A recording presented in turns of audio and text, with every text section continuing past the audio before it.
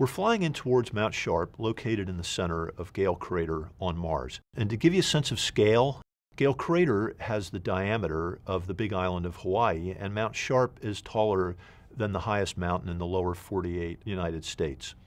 As we descend to about 500 feet, we're going to be seeing some of the terrains that Curiosity has been exploring.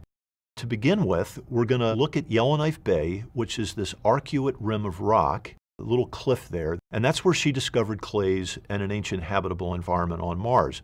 But we had to drive there from where we landed, which is this mound-shaped hummocky terrain that was safe, and you can see how it's flatter. We landed right in the middle of that. Now, in late 2013, Curiosity is driving her way through this terrain. It's kind of etched and rough and rugged.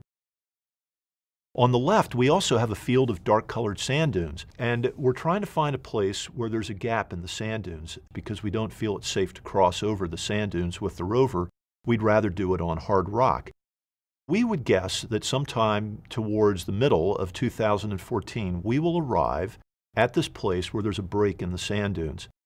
It's a place that's special to us because it represents interesting geology, and the topography is also interesting. We call it Murray Buttes, named after Bruce Murray, who was a pioneer in the field of planetary geology. When you look down here, you can see all these small buttes and mesas, and each one of those buttes is about 5 to 10 meters high, and each one of the buttes is about the length or width of a football field. You can see that sort of valley that goes through the middle of them there.